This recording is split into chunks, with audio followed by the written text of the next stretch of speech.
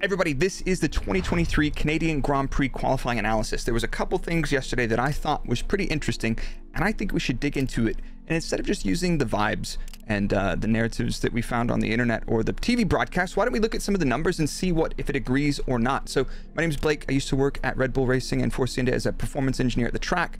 And then I was a simulator performance engineer at Red Bull for 5 years, focusing on car development. So now I'm doing this kind of analysis that I'd be doing at my job, looking at the telemetry data we have available for everybody else and kind of trying to break down and first of all make data easy to understand. So even if you're not a genius, I think we can make some progress and explain the data of what's happening in Formula One and make it a little bit more interesting, because this season with Verstappen running away with it and Red Bull running away with it, there's some interesting narratives. And we had a mixed wet dry qualifying session, which gave a lot of drama, a lot of chaos, and these are my absolute favorite sessions. So I'm going to get into the graphs and charts in a minute, but here's the talking points from this, and this is what we're going to dig into.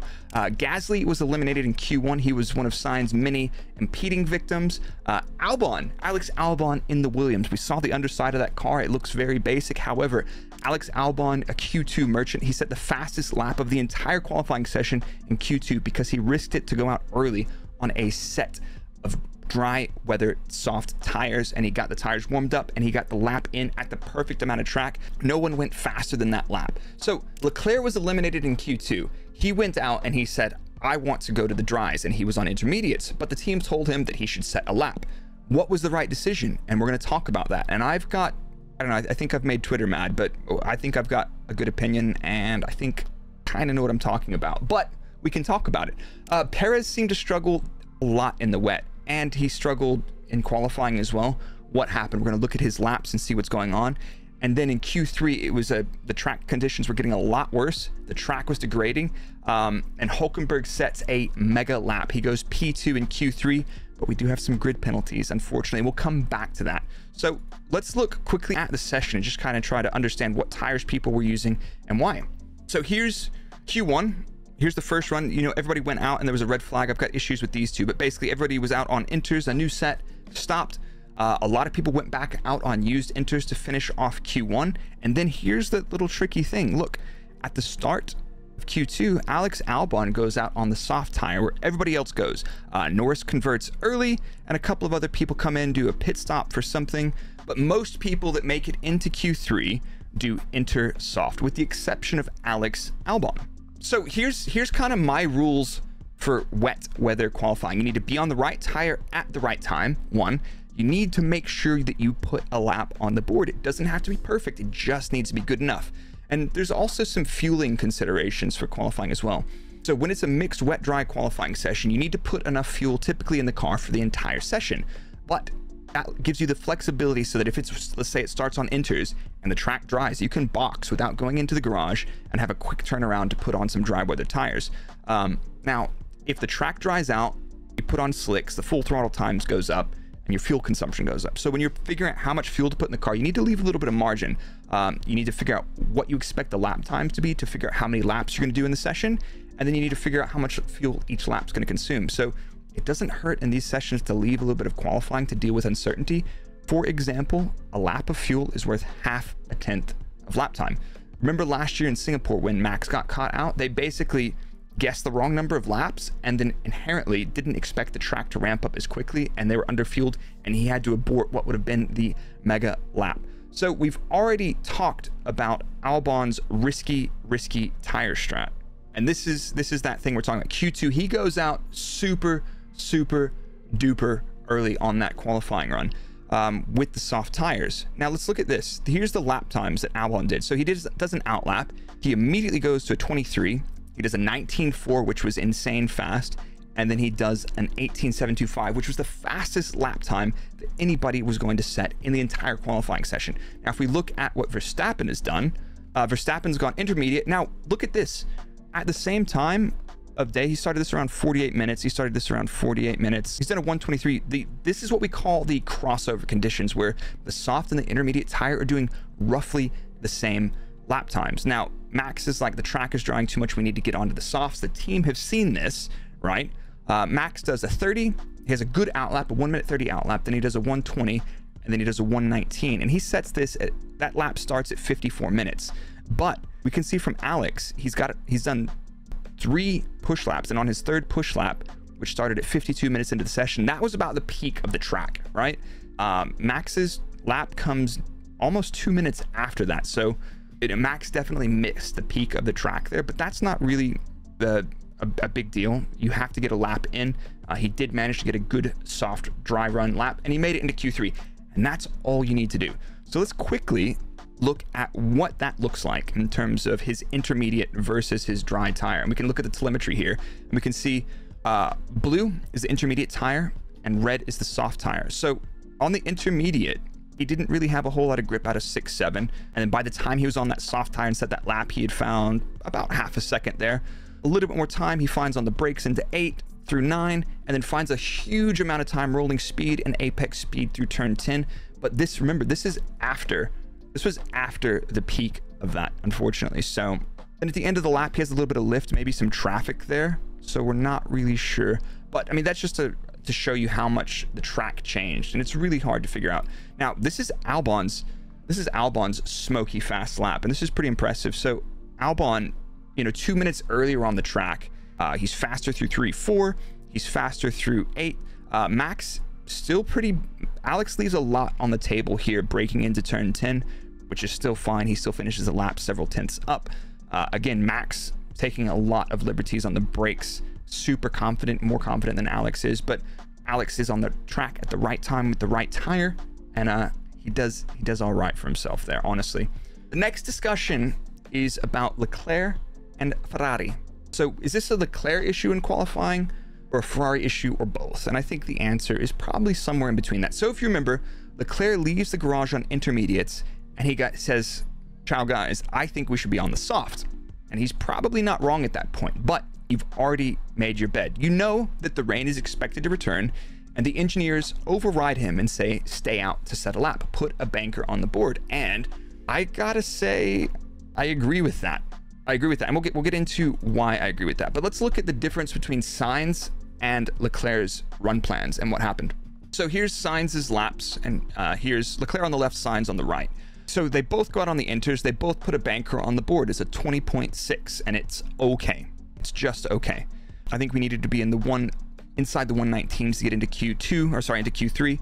Now you look at, here's the soft laps. They're both on the same run plan. They're basically starting their laps 7 or 8 seconds apart. So they're in order on track. 7 seconds, 8 seconds is great for a gap, so you don't have dirty air. Leclerc does a very fast outlap. He does about 2.5 seconds faster than Sainz. His first push lap is a 21.8. Sainz's first push lap is a second and a half faster. Then Leclerc does a 21.4. At this point, Sainz sets a 19.865. Now, 55 minutes into the session is just after the track is at its best, but it's still good enough for Sainz to set a 119.85. Look what happens. Great sector 1, great sector 2, a couple tenths off of Sainz, only not much.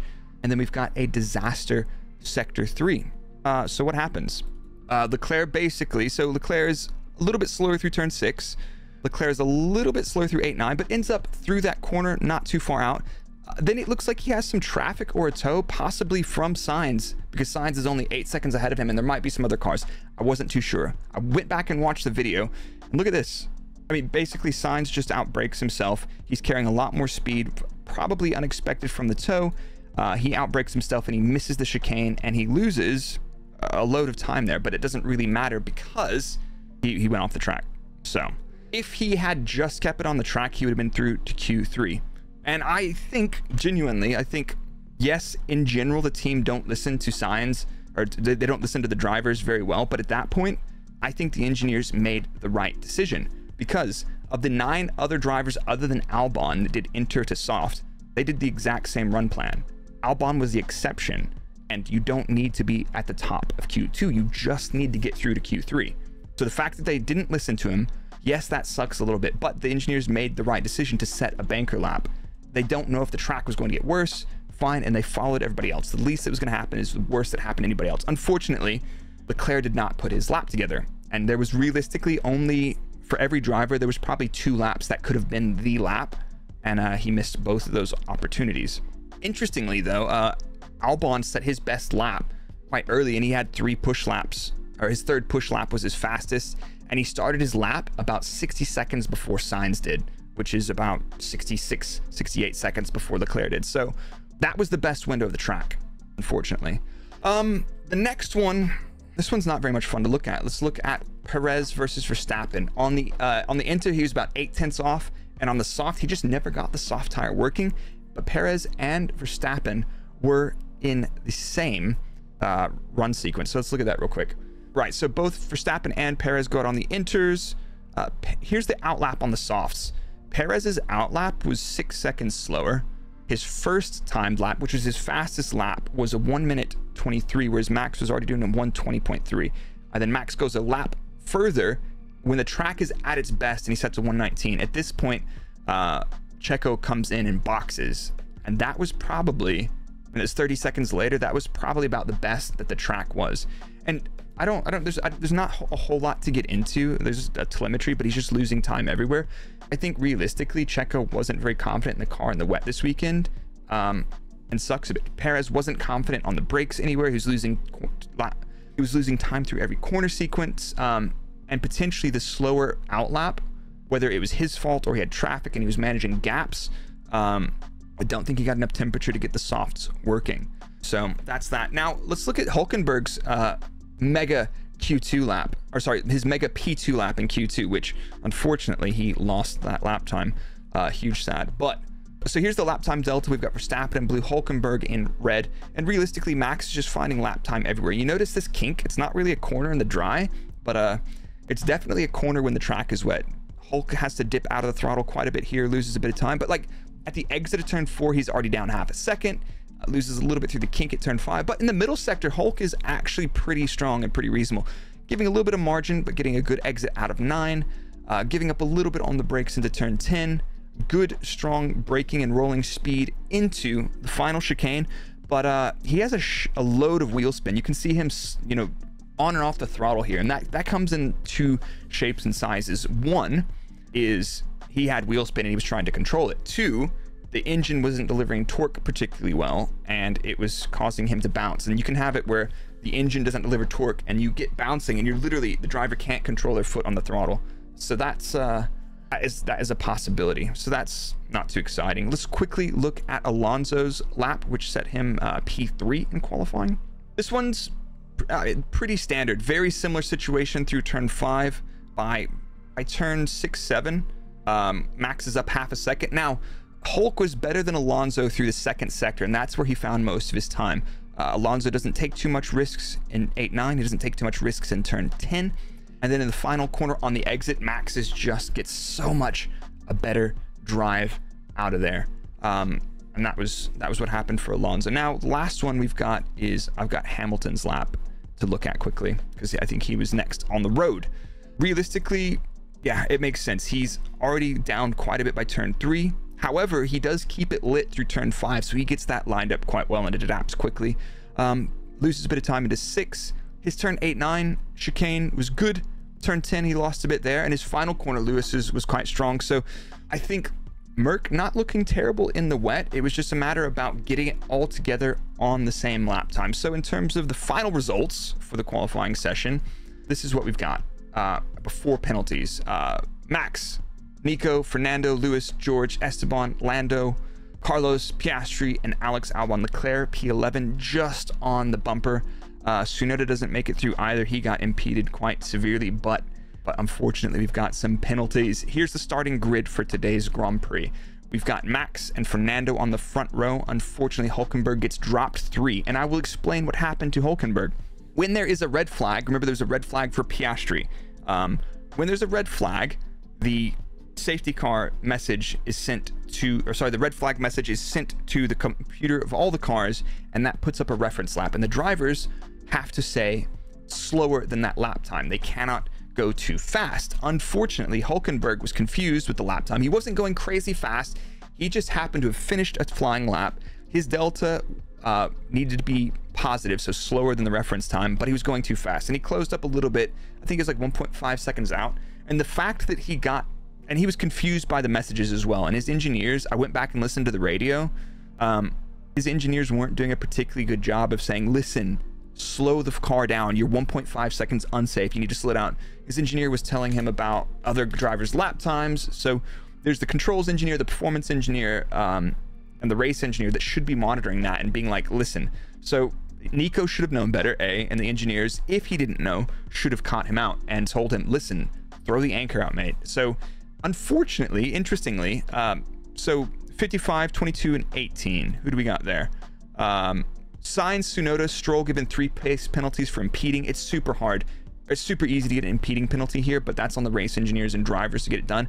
Hulkenberg is given a 3-place penalty for not going slower. The fact that, you know, Sainz has blocked several people and gets 3 seconds, and then Hulkenberg is slightly too fast on his red flag delta lap time, that's a bit wild to me, but it's penalty's a penalty. So if you enjoyed this analysis, all of this is available on my Buy Me a Coffee. So if you do exclamation data in the Twitch stream, there's the link there. I do this for every qualifying and every race, and then this will be live on YouTube later. And if you're watching this on YouTube, don't forget to hit that like button and subscribe. And I will see you guys soon. And if you're hanging out on the stream, don't worry, we're about to go into the race watch along. I'm going to call Grand Pooh Bear in just a second, but hope you enjoyed that. Check out the link, and I'll see you in a minute.